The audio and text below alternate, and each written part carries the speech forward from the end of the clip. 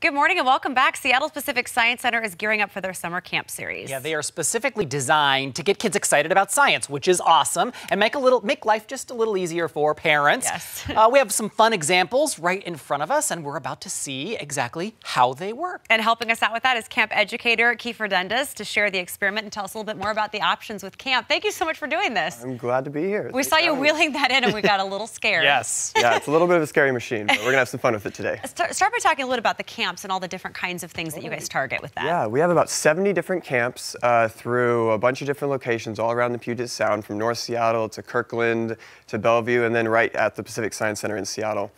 And we have camps from preschool all the way through 8th grade. Themes with chemistry, physics, math, even a Harry Potter themed camp. Yes. We bring science into it. It's a lot of Travis fun. is going to show up to that. I might register my daughter just to go. So who should go to these? I mean, it's probably not just somebody who might love science. Maybe it's somebody who has no idea about science. Totally, yeah. Our camps are used to promote, to inspire kids to do what they like to do. And we have camps, science-based camps that are really physics-based, but we also have some art-based ones. Basically, there's something for everybody. We even have road trip camps where they might go play sports in different areas. They know we have this new thing we're doing this year where we're doing this Arctic canoe where like 15 people fit in a canoe and then go canoeing on Lake Union, which will be really fun. And what have you brought in for us today, and how does this relate as an example for what we do with the camps? Totally. So this is something that I use to demonstrate physics, because physics is how the world moves around you. And specifically, this deals with electricity. So have you guys ever maybe walked across the carpet in your house and you touched a doorknob or something and it kind of shocked you? You got a little bit of a static shock? Definitely, yeah.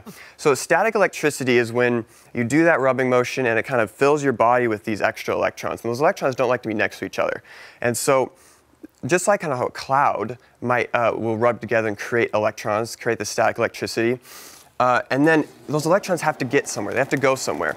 So if you can imagine this ball is gaining static electricity. I'm stepping away from it. And now imagine this wand is giving the electrons a place to go.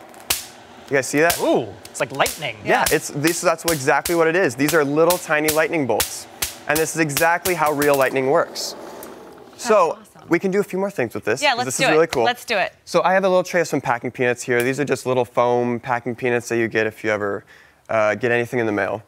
So what's going to happen is the electrons are going to go into those packing peanuts, and then those electrons don't like to be next to each other, which means then the packing peanuts won't want to be next to each other. So let's see what happens when I turn it on. All right, now I'm going to let my wand go. Did we have him sign a waiver? Right. Oh, cool! nice. Look at that. Like popcorn. Yeah. Just like popcorn, exactly.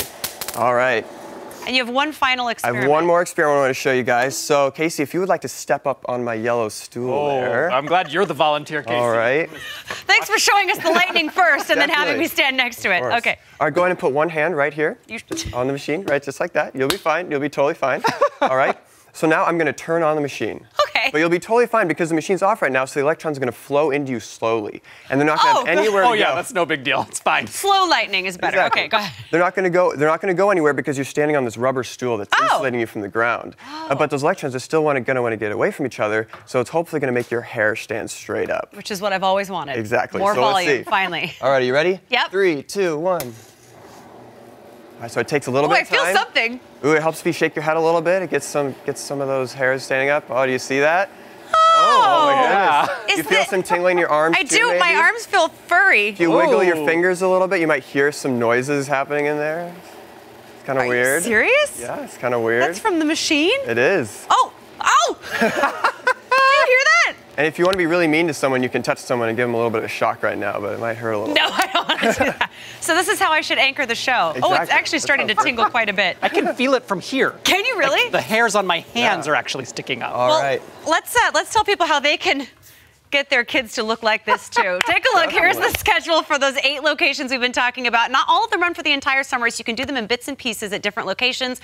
And we have more information on the website for Pacific Science Center. It's pacsci.org, and you can go to /summer-camps. Kiefer, thank you so much. Of course. Travis, you sure you don't want to hop on up? No, I think I'm good. I'm good with the look on you and not on me. Thank you. But the summer camps sound awesome. They're super awesome. Thanks for being here. Thank you so much. Thank you so much. All right, back to you guys.